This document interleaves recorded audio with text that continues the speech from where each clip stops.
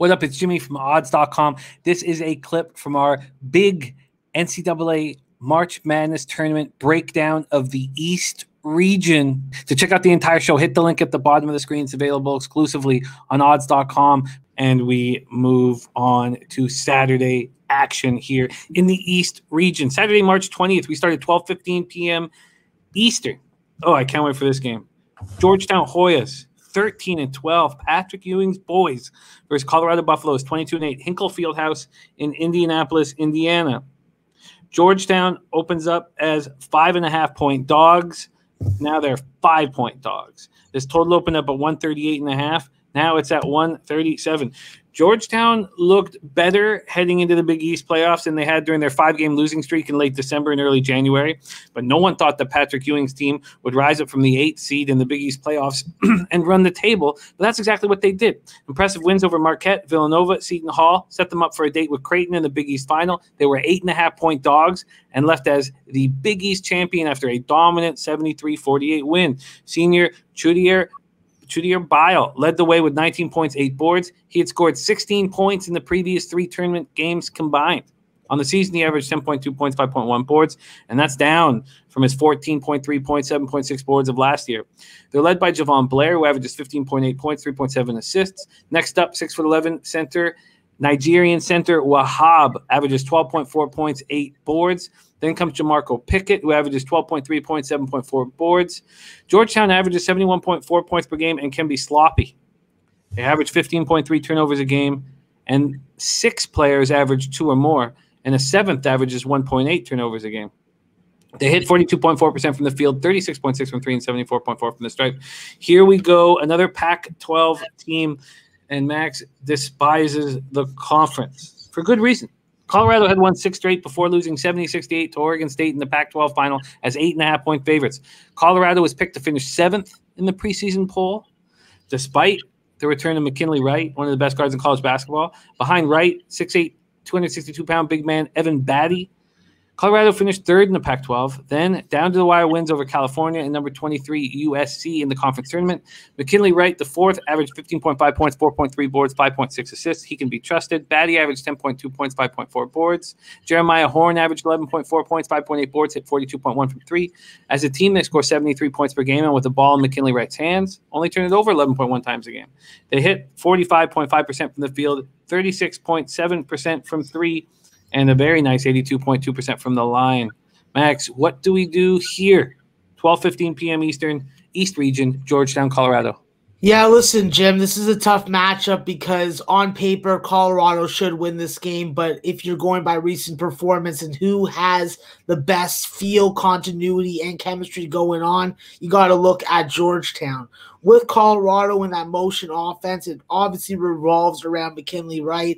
I think that with those 143 two-point field goals that he's scored so far in the year, how do you stop this guy in the mid-range? How do you keep him off the free throw line where he's an 83% free throw shooter? The guy's drawing 5 fouls a game and getting to the free throw line, you know? And if you think that you're going to be able to do something on offense to help him lose his cool and get a cheap foul on him, probably not going to happen.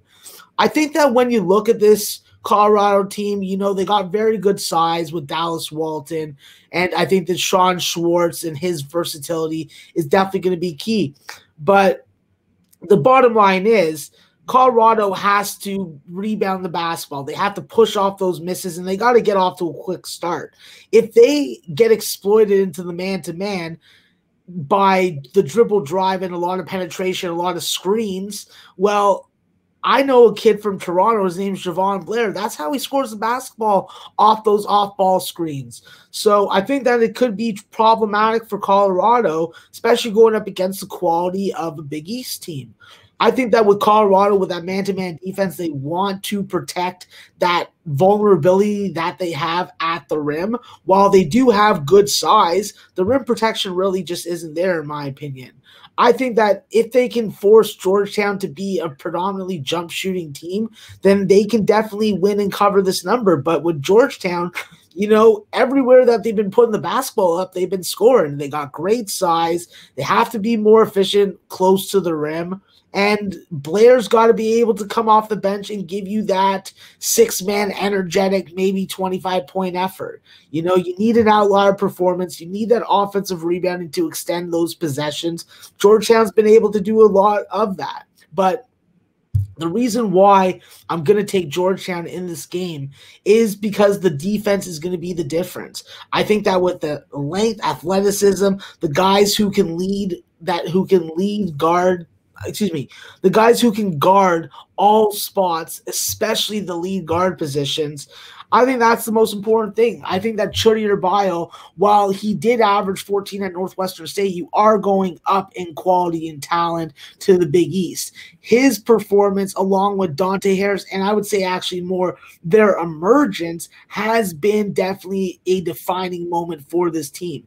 Patrick Ewing has never won any awards from me when it comes to quality of coaching, but these players are making them look good, and they're making them look good on the defensive end with timely steals, good help defending blocks, good pass deflections, and dominating on the offensive glass. I think that Georgetown wins the first half, starts off with hot shooting, plays a good inside-out game plan, works it side to side to find that corner or wing three-point opportunity, and you want to exploit Colorado's three-point defense because that's the biggest weakness on defense for them. You got to win at the free throw line because Colorado's going to do a good job, in my opinion, of being able to limit your free throw appearances. So you got to definitely thwart their glass work with your size and avoid silly turnovers. If Georgetown plays to maybe to 75% of how they played in that championship game, they definitely could stay within the number and if not advance. So I'll take Georgetown first half on the money line, and then I'll take Georgetown on the spread full game, Jim. Wow. Very, very exciting action. Well, let's get you started with Georgetown plus 5.5. It's available at BetMGM and Circa. The other books are at 5, either at minus 105 and minus 110. Plus 5.5 and minus 110. Yeah. Get you started there from Circa. And now let's shop for a first half money line and see what we can give you. So let's see what is the best so far. Plus 180 is the best so far. Let's see if we can beat that. No, plus 180 right now from BetMGM. Can that be beat? Plus 185. Oh, sorry, this is first half. Shit, my fault. Focus. Come on, get in there. Okay, here we go. First half. Ooh, Circa not offering a money line. Let's get this here. My fault for keeping everybody. First half money line for Max. Plus 167 is what we're working with here. Can we beat 167? I expect that we'll be able to. Let's see. No, plus 155. And the final shot to beat plus 167 money line.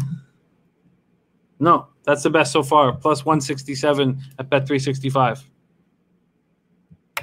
Yeah, that's fine by me. First half plus 167, Bet365. And man, did Max take these to the bank in the last round or in the conference tournaments. The first half money lines on dogs that he liked. So Georgetown Hoyas plus 5.5 minus 110 at Circa, and first half money line plus 167 at Bet365. What a great, exciting breakdown.